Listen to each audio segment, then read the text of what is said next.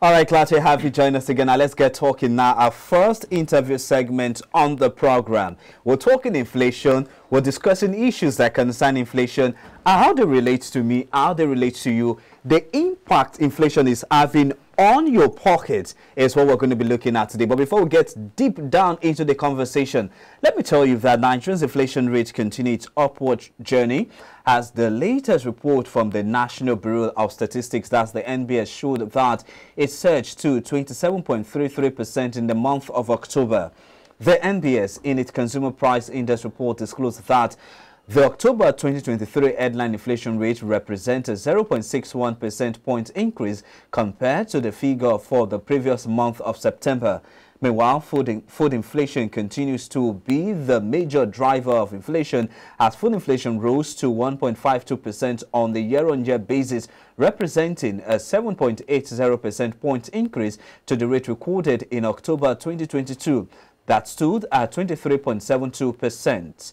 The surge in the year-on-year food inflation was driven by price increase in various categories, including bread and cereals, oil and fat, potatoes, yam and other tubers, fish, fruit, meat, vegetables, milk, cheese, and eggs. Now let's get talking, and to do more analysis of these figures and other macroeconomic issues, burning one at that, I'm now being joined live in our studios by a research and strategy analyst at African Plus Partners Nigerian Limited, Lamidi Olayinka. It's good to have you join me in the studio again this morning. Yeah, happy joining. All right, I know we've been working towards having you here, and it's a pleasure. You're doing me the honors to be here. Let's get talking now. The inflation rate for the month of October, 27.33%. Does it come as a surprise to you, or is what expected? Looking at the numbers, right, 27.33%, which is actually 0.61% increase from what we had in September 2023, which was 26.72% year-on-year. And it wasn't a surprise because we still have the remnant of the fuel subsidy removal, as well as the foreign exchange. Yes, exactly. And we also have these this recent fluctuation in exchange rate impacting the food prices, developing pass-through on food and energy prices, and other commodity prices in Nigeria. So, and we also have some other issues in terms of insecurity, as well as these post-harvest losses as well. I mean, those are the impact that have built up, and to have the inflation figure to currently be at that 27.22%. All right. Now, I know you've also talked about the key fundamentals that actually led to this, but then again, let's look at some other factors.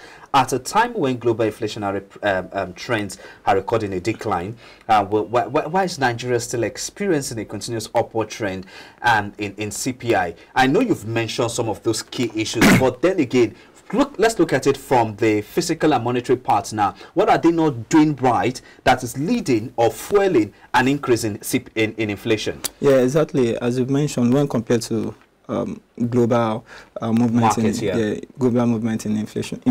I mean, recently we've seen moderation in Eurozone inflation declining by 2.9% for October 2023, where otherwise in Nigeria we've seen inflation increasing. But we should not drive away the fact that if we check our month-on-month inflation figures, right, we see that I mean in August 2023 inflation was around that month inflation was 3.18%. In September 2023, the inflation dropped to 2.09%, and in October, which is the recent release by the NBS, so we see what we've seen is that inflation was actually 1.73% in October. So there's been this moderation, so which simply means that Nigeria has. I agree with the fact that Nigeria has its own fair share of global economic impact, and which perhaps we can also attribute that moderation to that fair share of Nigeria global economic impact.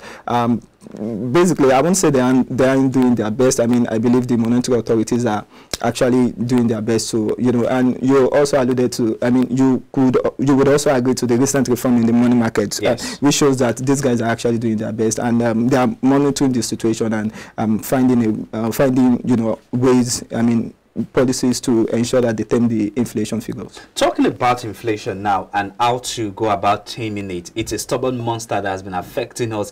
It's affecting my pocket. I tell you what, on Saturday last week, I went to the market to get some things for my home, and I was really, really angry. And that's one of the reasons why I don't like going to the market. I was really, really angry. I actually had a budget, but I exceeded my budget, and the reason is because the prices of food commodities are skyrocketing.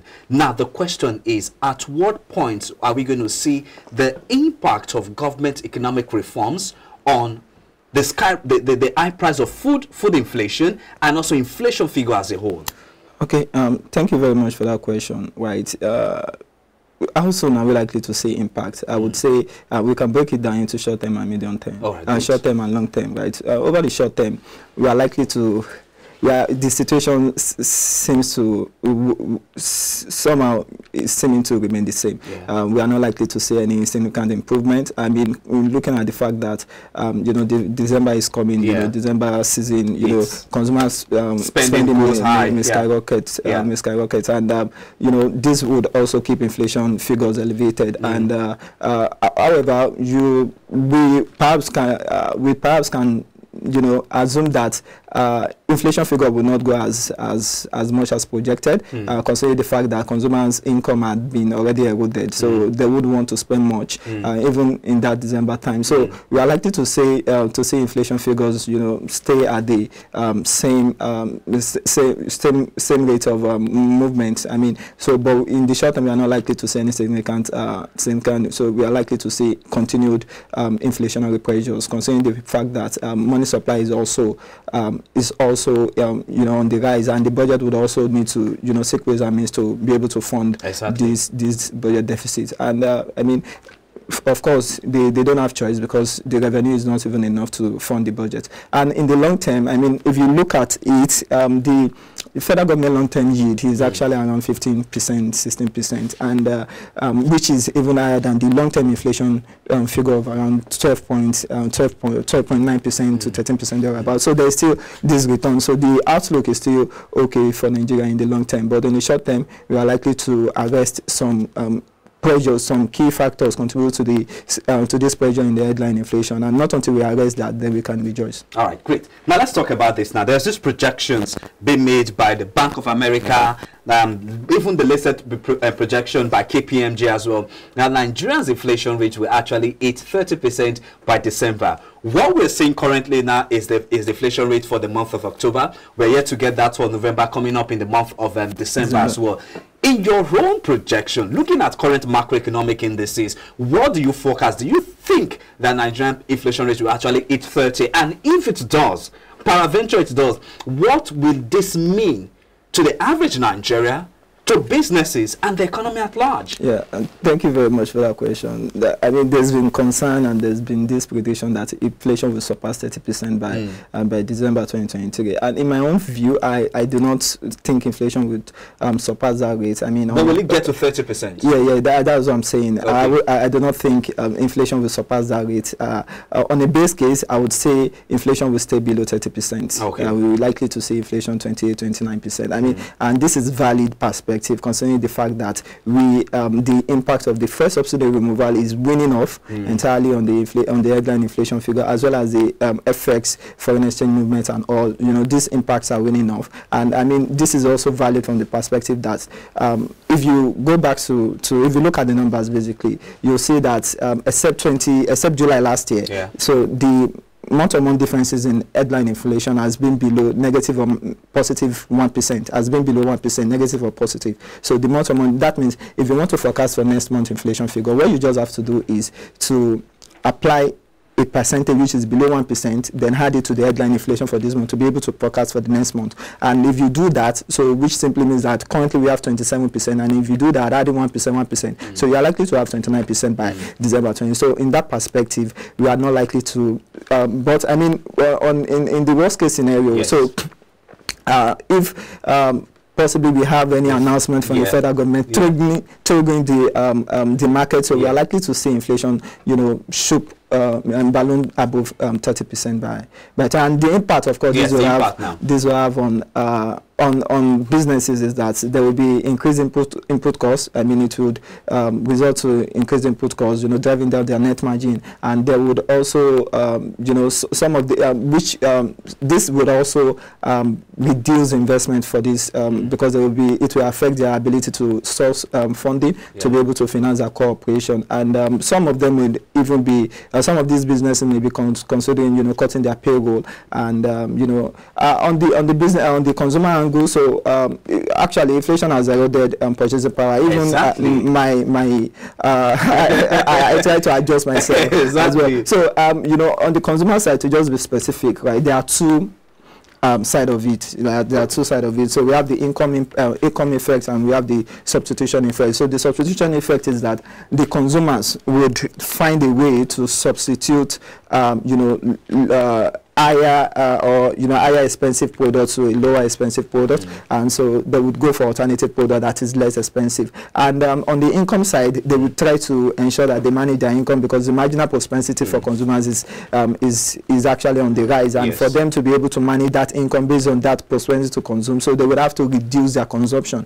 So on that level, I think these are some of the impact that we are likely to see. So it will worsen standard of living of many Nigerians, and I believe the federal government is, I mean, the monetary authorities are doing, you know, something to ensure that this situation is arrested. We need to go now, but let's talk about the MPC meeting that's coming up next week. In your own view about this, do you see the MPC actually retaining or reducing or maintaining current interest rates, going by the rate at which inflation is also skyrocketing?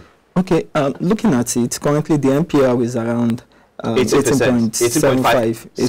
Yeah, 18.75%. Yes, it was marginally increased the last time. The MPR is around 80.75%, and the last time they couldn't have that meeting because of change of leadership in the CBN, and which you know make this very evident that the next meeting will be happening, and you know, consider the economic fundamentals, the fact that we've been seeing you know, uptick in the headline inflation, so it's likely to suggest that the MPR, the Monetary Policy Authority would want to, you know, increase the MPR, which is the interest rate, to, you know, go beyond 18.75 and to attract investors, and also be able to. So sorry to butt in. If they are going to increase MPR by any basis point or any benchmark point, is that not in contradiction to the stance of the president? The president has also always said that our interest rate is not good for the economy. And if the monetary policy now goes ahead to hike monetary policy rates, what does that tell? Yeah, thank you very much for that question.